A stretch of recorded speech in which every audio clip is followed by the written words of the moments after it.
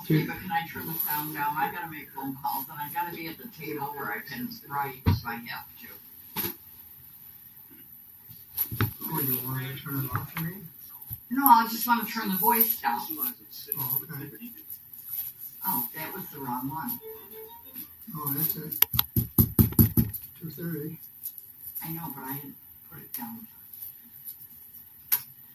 Oh, I need a tablet.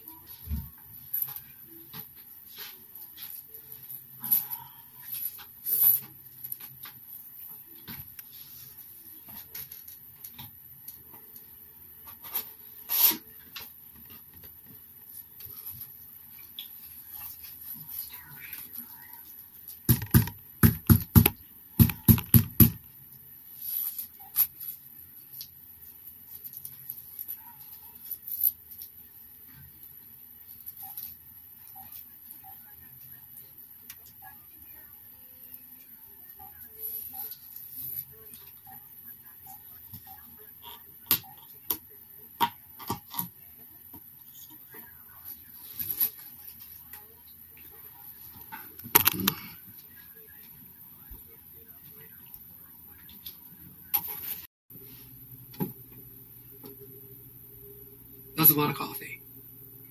And with that said, I hope you are enjoying your day, afternoon, and your evening, wherever you are in our third rock from the sun, planet Earth. Thanks for watching.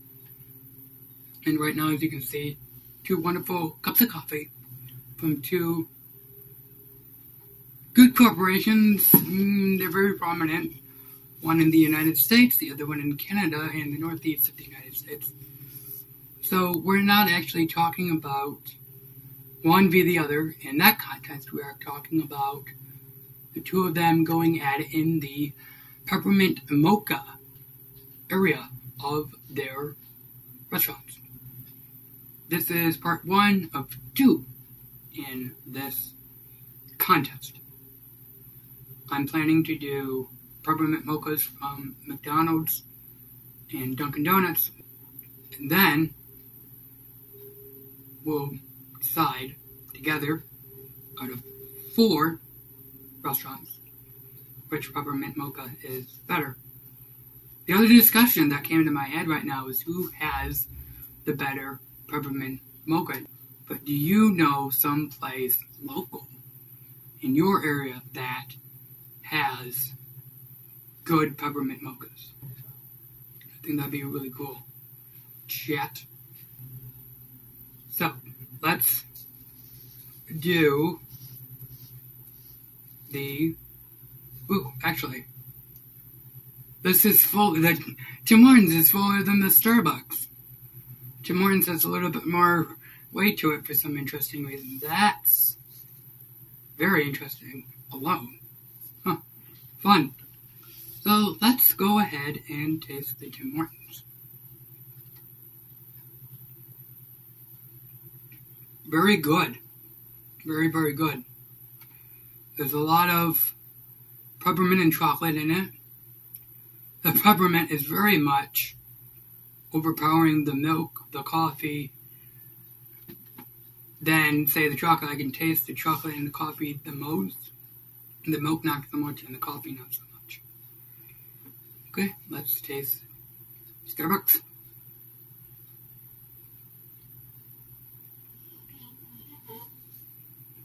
Okay.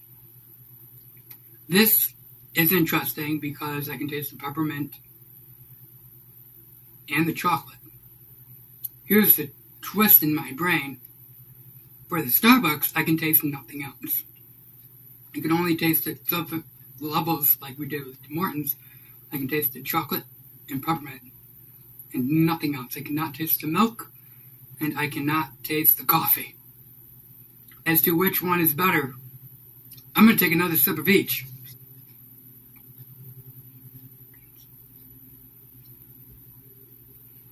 Interesting. I actually have no idea. To me, they are both good cups of coffee and great flavored. They are flavored nice. Tim Hortons is cheaper than Starbucks, obviously. This is $4 and change. This was $6 and change. So in that regard, Tim's wins on the monetary area. Flavor, it's a tie with the Tim Hortons, and I'm thinking about it, and as I said previous, I can taste everything in this versus that. Granted, when I'm drinking a Peppermint Mocha for this season, I want to taste everything. As to who has more peppermint, it's Tim's. As to who has more chocolate, again, repeating myself, it's Starbucks. Here's the thing, it's a tie. I really can't tell which is better. That said, let me know in the comments what you think. Who is better, Tim Hortons or Starbucks? I am completely baffled. Your turn. I'm trying to figure out a winner, and my brain's like, no, I can't. So, sorry.